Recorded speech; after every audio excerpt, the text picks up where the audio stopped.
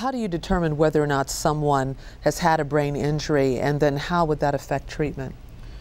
Well, again, we have to look at what actually happened to the individual at the time.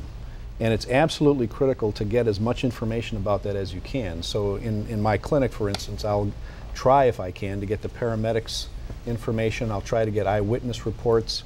I'll call individuals who actually have been living with that individual or watching that person at work to look at the whole spectrum of change in that individual over some span of time and try to get that information in to determine whether a concussion occurred, how bad it was, how much of that is what I need to address versus another professional in some other area of medicine.